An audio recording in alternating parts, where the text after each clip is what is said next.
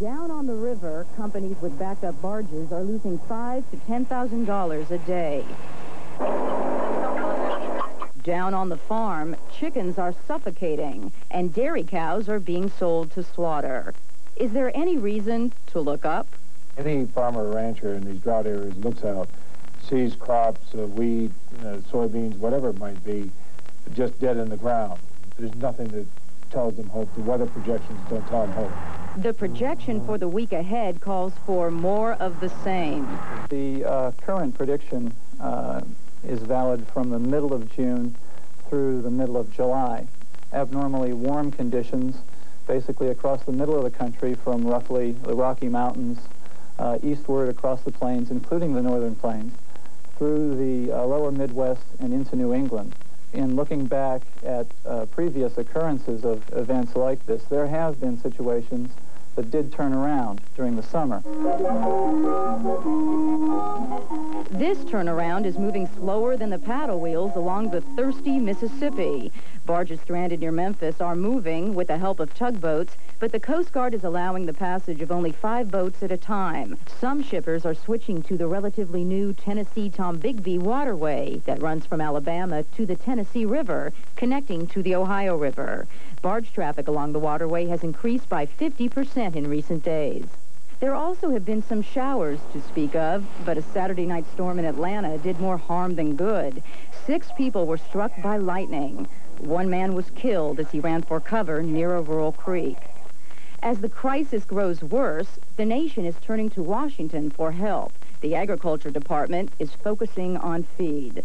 Some animals that have no feed or no water, and we have to get in there and do something about that. But the help will come too late for Indiana dairy farmer Ernest Hardsoe. The cows he hoped to retire on are headed for auction. Luann Sanders, CNN, reporting. Other service for help, they've resorted to prayer. But as CNN's Jeff Offgang reports, the dry conditions have still taken their toll. In the farm country of northeastern Georgia, the fields are baked brown by the unrelenting sun. The corn crop is lost. There's only hay left to feed the cattle. The soybeans have hardly grown. Here in this shed, these 2-week-old chicks are suffering in 90-degree heat. If the weather doesn't let up soon, these chicks could die. On the Sabbath in Georgia, prayers took on a special urgency. At a small Baptist church in Walton County, the minister preaches that the drought, like the rain, is part of God's plan. You see, God has a natural law that governs this world. It's that same God that causes it to rain on the just as well as the unjust. Pastor Hornsby called on his flock to pray for rain. Lord, as we stop to pray for ourselves and for the physical condition of our land and the need for the replenishing of natural resources within our area, we also pray, our Father, for a spiritual replenishing of our own lives, that you give yourself the water of life to fill our thirsty souls. Nathan Malcolm was among those who knelt at the altar. Back in his soybean field, he recounts his plight. This drought is hurting everything that I'm doing.